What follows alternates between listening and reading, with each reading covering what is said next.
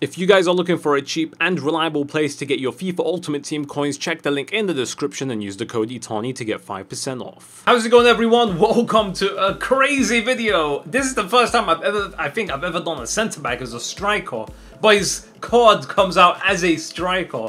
Van Dijk, guys, one of the best centre backs in the game. In FIFA 19, one of the best centre-backs, one of the best players, one of the most meta players that you can have in your squad is now a centre-back. Is now a striker, guys, in FIFA 19. This birthday promo is actually insane.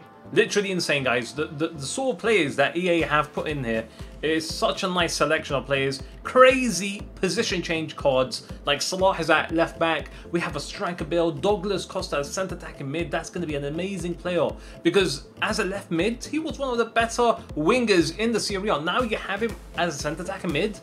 He's going to be insane, and that's definitely one of the players I'm looking to purchase.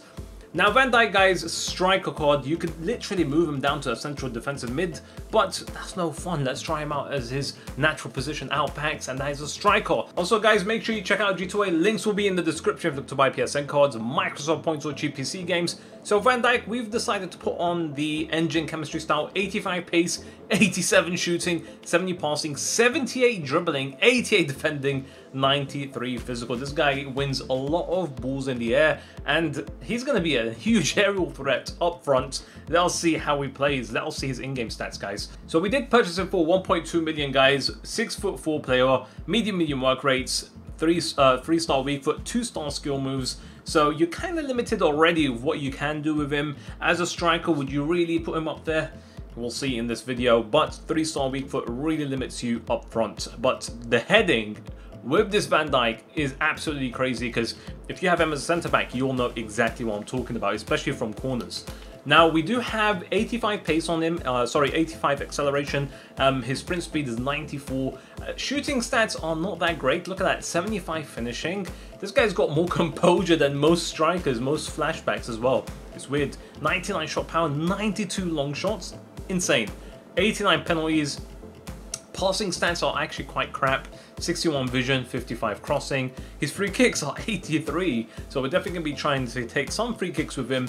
Also, passing stats are actually decent. Look, 91 long passing. I think he's one of the rare players that you'll find that has better long passing than short passing. Then you look at his agility is really low, and he is 6'4", so turning with him can be quite bad. But he is insanely strong. Look, 99 strength and 89 aggression. Who the hell is going to push this guy off? 92 reactions, 81 ball control, 78 dribbling, 92 composure. Look at his defending stats. 88 interceptions, 84 heading accuracy, 86 marking, stand tackles 91, and 85 slide tackling, sorry. So, I'm very excited to try him out. This is going to be a weird video. He might be completely trash up front. Who knows? But I'm going to tell you the truth. And even if he is bad, he can be an amazing central defensive mid. So even if I make this video and I say he's not a great striker, you could literally buy this guy and he would be one of the best midfielders you can have in the Premier League team. Anyway, let's see how he plays. Here we go. Alright, first team we face. This guy's got the Felipe Anderson red card, David Luiz Varane. Couple of really decent cards. I think that central mid, he's really fast, right? I can't remember his name, but I remember he had like a deadly shot on him and he was very fast. Unless I'm thinking of someone else.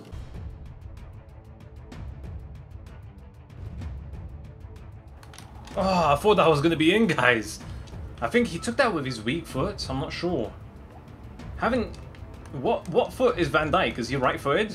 I haven't really, you know, shot with centre back before.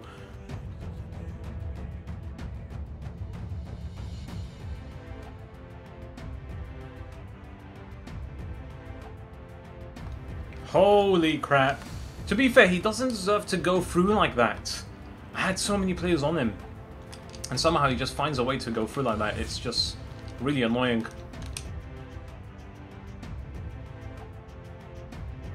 It's Van Dijk time, boys. Is he going to be strong enough? Is he the new Messi, boys? Oh my days, I thought that was it. You don't expect to see Van Dijk doing stuff like that. That looks so weird. Just dribbling like that with someone that is so huge.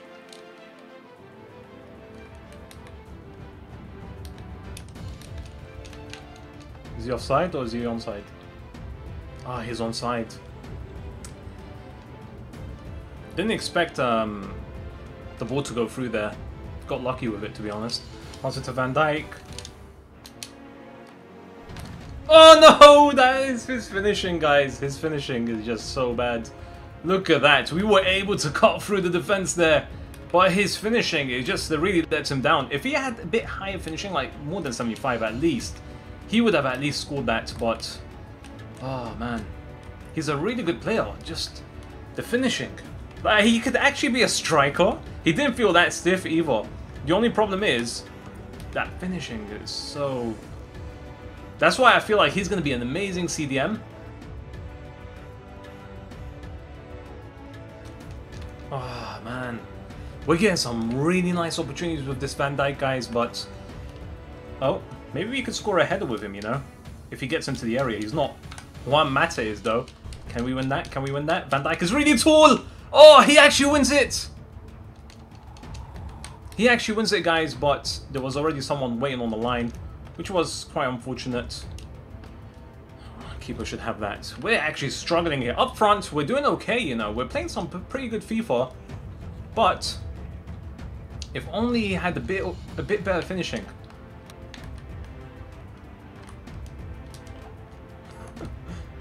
Oh! Oh, he's so strong, guys. But can we get that ball? No, we can't. He is so strong, so he's probably one of the strongest players I've used. I don't feel like I should rate this card because no one's going to really take this card seriously as a striker, right? What's the point of putting a score towards the end? Try this guy out as a central defensive mid. I would literally keep this guy as a central mid in my Premier League team. But he does cost quite a lot, and there's a Team of Season 1 coming, so if you do really want the Van Dijk as your centre-back, you can't really use this one. So, it's up to you guys, it's up to you, but I'm really having fun with him, so can we get the goal here? No, we can't. Let's pass it back. Pass it. Why is my Rudiger not passing it? Literally, referee killed him. My Rudiger, I told him to pass it 8 times, and for some reason he kept trying to dribble. Anyway, Van Dijk does have good free kick accuracy, 83 free kick accuracy. Here we go, guys. I don't know about his curve. Maybe that's too much power. Oh my days! Van Dijk!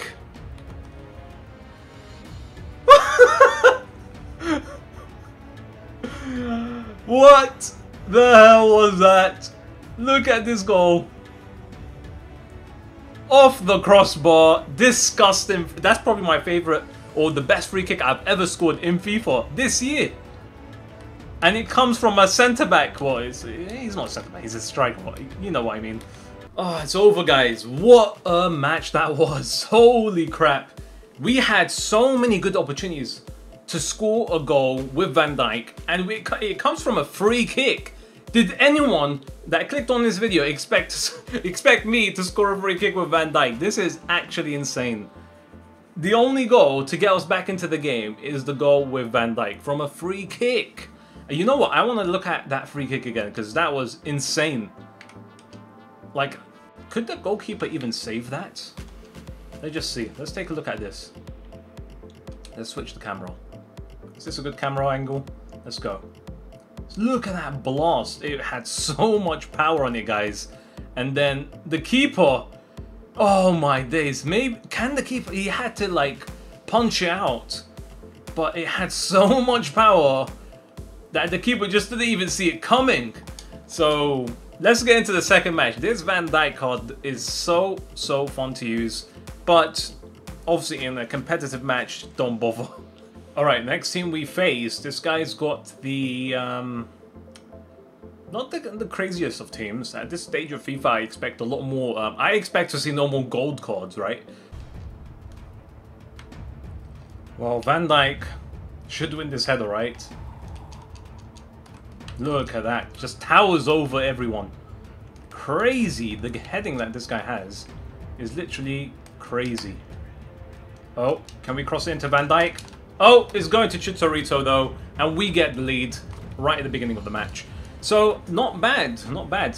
That whole counter-attack started with Van Dijk powering it down to, I think, the second striker, but that is one of the benefits that you have in your squad. If you have someone that is that big up front with crazy heading stats, you could literally take the goal kick and aim at him to stop the counter attack, or just to start the attack in general.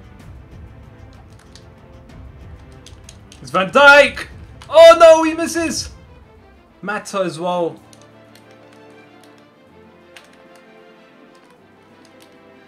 Oh, that was a good goal from him. He worked that really well and found space. So he kept drawing my defenders and it worked out for him. Look at that. We kept... like, I thought he was going to pass it to the guy on the left.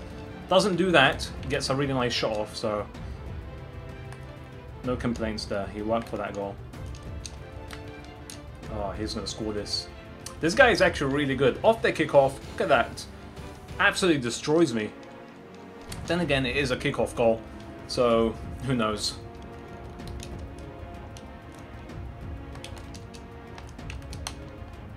Holy crap. That was the clearance my player did.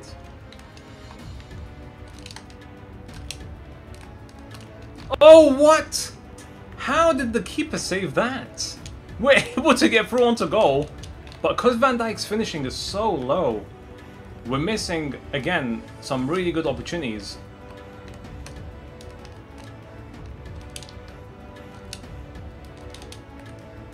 Oh, how did Chicharito miss that? We're getting pretty unlucky, but dribbling with Van Dijk, he feels like a 6'4" Messi. I don't know what it is about him, but there's some hidden stats that make players just a lot harder to tackle. Give it to Van Dijk. Van Dijk, finish it! No! How long is this match? Alright, so we do manage to lose 3-1, but hey guys, I have to admit, Van Dijk, if he had a bit more finishing, he would have scored so many more goals for me. Like I said in the first match. In this match, we only were able to score with Hernandez, and who assisted him? Valencia. So Valencia assisted him with the cross.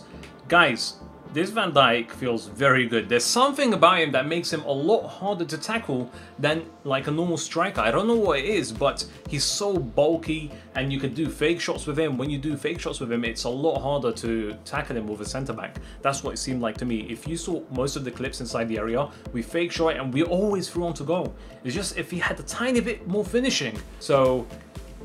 scores headers? Did he score us any headers? No, he came very close. I think one of them was saved by... the amount of shots that were saved by keepers from Van Dijk. We just got quite unlucky as well today. So, overall guys, a very fun card to use. As you guys saw from the free kick, that was probably the least... yeah, if I had to go through a checklist, that was probably one of the bottom ones that I would expect to score with Van Dijk, a free kick.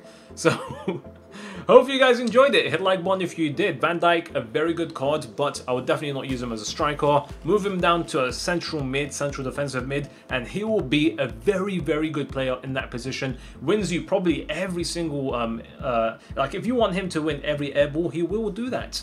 Like if your opponent's keeper is always going to hit out, he will win you every single one. I don't see... maybe a Hullet might beat him. I don't know. But other than that, probably win every aerial battle. And that's all there is to it, guys. Hit like button if you did. Enjoy this video, and hopefully you guys have a very nice day.